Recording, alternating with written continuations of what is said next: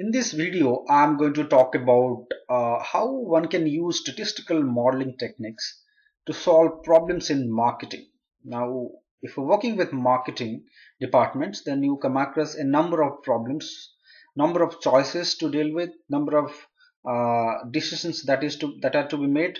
So, how do we solve such problems in marketing using statistical modeling? That's what we're going to see. So what are the problems that you normally face in marketing? It's important to know the attrition rate. Also important to know the potential churn customers.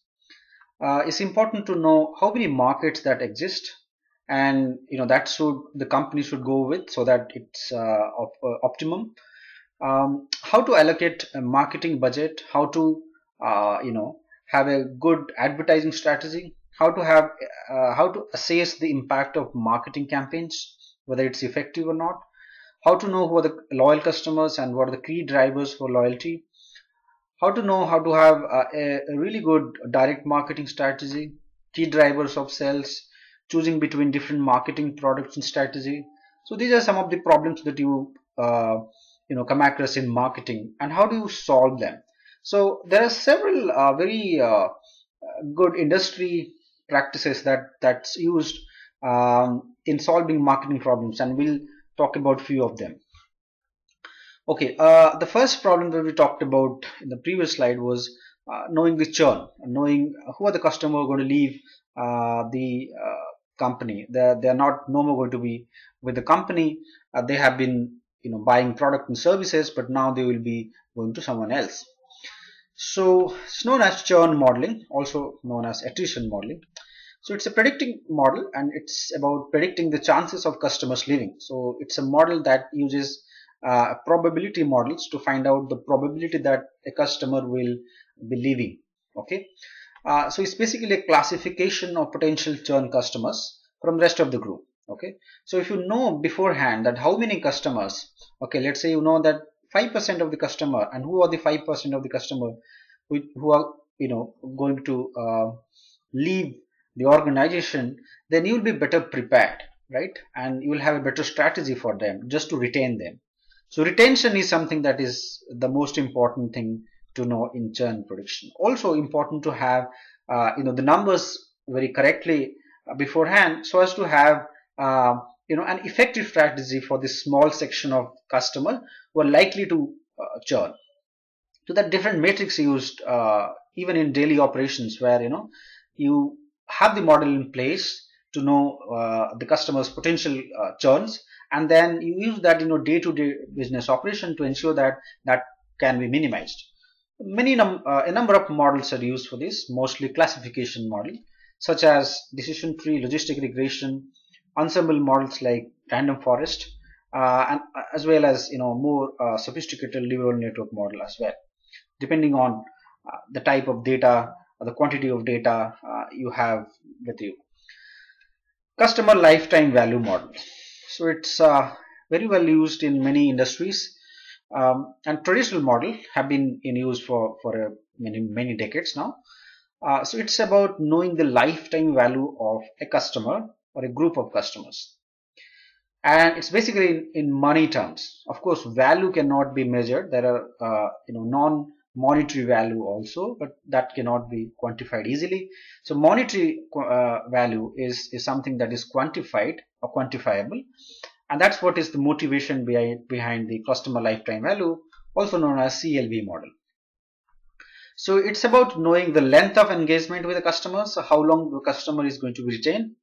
So that's you find out using survival models or attrition models. Then the probability of attrition, when is going what is the probability of the customer leaving. So that's a classification model that we saw in the last slide. Revenue model, so how much money that you are going to make from a customer with that kind of engagement or a given engagement. Okay, so the period of engagement, what the products are, and then you calculate the revenue. So that can be done for an individual and also for a segment. So that's the motivation of CLV model. Market mix models, again a traditional model, have been in use for many decades now. So it's a model used for decision making purpose, and it's not a predictive model. Rather, it's a model used for knowing inference or drawing inference, or just to get insight from your data. So most data science or analytics models are used for two reasons, right? To get insight about the data, and to do automation or prediction rather, right? So this is more like a problem that deals with insight, right? So it has to do with inference instead of prediction. That's what I mean. So many decisions are taken in marketing because you always want to optimize the marketing spend that you are making, so that the revenue is maximum. That means for a given amount of marketing budget, you should have a strategy that optimize the revenue or sales, or whatever metrics that you are following. So targeting right audience is important. Targeting of finding a right time to target customers, what is the right frequency of targeting or having marketing campaigns, a right channel, what is the perfect way, whether it's social media, whether it's internet, offline, online, so many choices one has. And then price, determining the price, setting the price. Then so it's basically used to take decision on marketing spending activities. Okay, for instance, you might have to choose between whether you will go for TV ads or Google advertisement, online advertisements, and how do you divide your budget between these two. Okay, so that could be one problem that can be considered as a marketing mix model. The techniques that you would be using could be a number of, but some of the popular ones are linear regression, panel data analysis, mixed models, and so on. Sales forecasting model. It's a model used to find out or to predict the potential sales in short term or in long term. So that could be long term forecast and short term forecast. And the modeling techniques that you will be using for short term and long term forecast would differ, and that's important why to categorize them separately. Okay, so the models that you'll be using could be time series, univariate time series models, multiple linear regression model, even multivariate time series model. So such models you use to forecast. Sometimes panel data models are also used to forecast. Advanced machine learning models, especially non-linear models, are also now heavily popular in doing forecasting. So more sophisticated machine learning models are now being used. So that's cross-sell and upsell model. Well, these models have been in use for a long time, and people who work in credit card industry, people who work in insurance industry, they're very familiar with such models. And now it's being used in e-commerce and many other activities. And even with the rise of e-commerce, these models have become more important to understand. I mean, gone are those days when people used to contact customers through other means, offline means. But now there could be a very direct communication with the customers through email, through their user IDs, and through social media and so on. So this model is all about exploring cross-sell opportunity, and cross-sell or upsell are nothing but the marketing jargons for selling something to your customers, who is already your customers. Like your it's an existing customer, or maybe a new customer. That's not an important, but what is important that if somebody is buying one product, you recommend him to buy another product. Okay, and for instance, just to understand what upsell is, somebody is buying a mobile phone, you're also asking him to buy the cover of the mobile phone. So that's upsell. And cross sell could be selling a totally different product. Somebody is buying a mobile phone, you're also selling him a watch. Okay, so that watch is a different product than mobile phone. That's cross sell. And upsell could be where the two products are very related. Okay, or, which may be complementary in some sense, or maybe related at a broad level. So, and that's quite effective, especially increasing your sales and thereby increasing your revenue. So many models are used, many techniques, classification algorithms to know what could be the best upsell opportunity, what could be the best cross-sell opportunity. Linear programming, how do you optimize it, ensure that that doesn't have a negative impact on your overall sales. Market basket models, just it's a very simple model. Again, just to count the number of times somebody buys a mobile phone with a watch, and finding the frequency and recency and so on, and then having a model to ensure that you're recommending correct product for cross sell and upsell. Loyalty model. So loyalty in marketing is nothing but finding out customers who have been with you or with the brand for a long time, and what the reasons are why people are with the same brand. So you should to know what are the key drivers of your loyalty. Okay, and it's important to know from overall company strategy point of view. And then loyalty could be different for new customers and old customers. That means the loyalty that was there in 80s could be different from 90s, and could be different what is even now. So finding a different trend in loyalty is also important and that's what we try to know from loyalty models. So the techniques that use in loyalty modeling could be econometrics models such as linear regression, hypothesis testing, ANOVA, structural equation modeling, and so on. Segmentation models, heavily used in marketing analytics. Anyone working in marketing, they know that you need to know how many marketing segments or how many customer segments one has to cater to. You cannot have just a large number of segments. That would have a negative impact. At the same time, you cannot have just one segment. So what is the optimal number of segments that you want should have for your marketing activities, or whether your sales activities, is something that is decided from the segmentation model. Okay, so you need to know the number of segment, the types of segment, product category with respect to different segments. The techniques that you would be using could be linear regression, decision tree, unsupervised learning algorithms such as clustering, principal component analysis, factor analysis. So these are the techniques that we use in segmentation modeling. Survey analytics. Now, survey analytics is something that has become more popular recently, especially in the e-commerce business, because nowadays it's very easy to get customer feedback very easily. Gone are those days where you have to go to the customer, each customer, to get his feedback offline basis.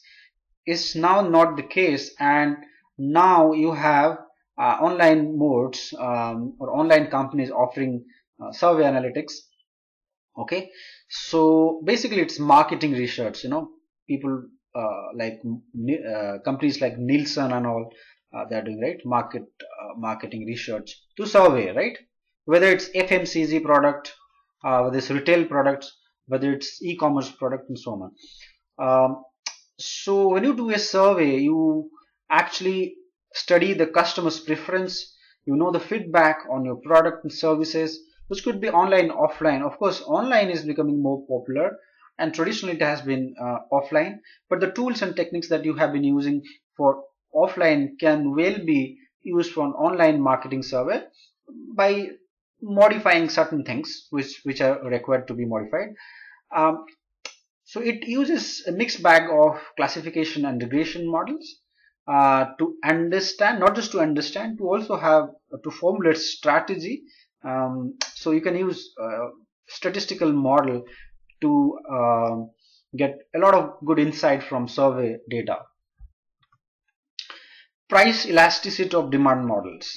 Not very often used, or probably not a model used in many industries. In fact, I have worked with people who pose this question about knowing the demand or how demand get affected with respect to price, but they do not quite know that with data you can actually solve that problem. Okay, and that's a problem that almost every industry faces, but not every industry uses a demand forecasting, a price elasticity of demand model. So this is the model to know that if you change your price, right? Oftentimes you have to change your price, you have to correct your price, could be and most sometimes you are increasing your price, and that's not a good thing for your customers. So how is it going to impact your demand? Okay, so your idea is to know the change in demand, with respect to the change in price. So that's what you were trying to model um, in this modeling technique. Okay, now once you know that, right, you would be in a better position to decide what could be the optimal change, because end of the day what matters to your revenue, right? So what price would ensure that your revenue is optimum, that you would come to know by having a price elasticity model. And how is that related to marketing analytics, right? Some might think, people might think that this is more of a strategy, not of marketing. Well, price is an important factor in marketing. When you go to customer, the first thing customer will ask you is the price, and you have to justify it. And going from taking a backward approach, you need to know that whether increase in price is going to affect the demand or not, whether it's an elastic or an inelastic product, is something that marketing managers need to know before even going to customers and selling, or trying to talk about the customers. So it helps you in building your story. A/B testing, heavily used in product analytics. The famous case study could be the A/B testing used done by Google in the early days of Google. Many companies do it on a daily basis or in a regular basis, like most large tech companies, Amazon, Google, and so on. So these are decision making models which are used to choose one decision over the other, or one product strategy over the others. Now, A/B testing is used in many fields, not just in marketing, also in product analytics and so on. But in marketing also, you could decide that there could be two sentences in your in email subject. Now, you could ask yourself which subject would do better. Okay. Okay, so that could be one case. So second thing is whether you should write a long email or a short email. Okay, so that decision can be taken from A/B testing. And the popular technique that is used in A/B testing is hypothesis testing, which is a very simple one yet very powerful. So that's what A/B testing is all about, and it's quite popular in marketing analytics, especially deciding which one to choose. And it's not just two choices, it could be several others. It could be A, B, C, D as well. So although it's known as A/B testing, you can have more than two categories as well. Campaign analytics. Now, people working in marketing analytics, they are very familiar, and people who work in marketing, they know that campaigning is a very common activity is done in marketing departments or by the marketing departments. So the motivation behind campaign analytics is to know how effective is your campaign, and which campaign is effective, what is the time that is giving you the optimal effect, which products are giving you the maximum effect, which segments are having a good impact, and so on. So that's the idea behind using campaign data and doing campaign analytics. The tools and techniques that you would be using could be many econometric models like linear regression, logic, probit models, principal component analysis. Many tree-based model can be used. Optimization technique can be used, especially for ensuring that the decisions variables that that is going to come out of this campaign analytics are optimum. So optimization techniques can be used along with econometric models. So these are some of the marketing analytics models that people use in the industry, and it's not the exhaustive list. In fact, there are more number of models. So these are the 10-12 models that we've talked about here. If you want to learn more about it, get a hands-on experience on this through videos, code, and with data. So you can get a study pack which we have created specifically people who are interested in marketing analytics, and not just in marketing analytics. These things can be used in sales analytics, strategy analytics, product analytics. So people who are interested in sales, or who are in sales, advertisement, um, pre-sales, strategy, okay, so they can also find this study fact very useful. Okay, and you can contact us. We have this email ID. You can contact us. Thank you so much.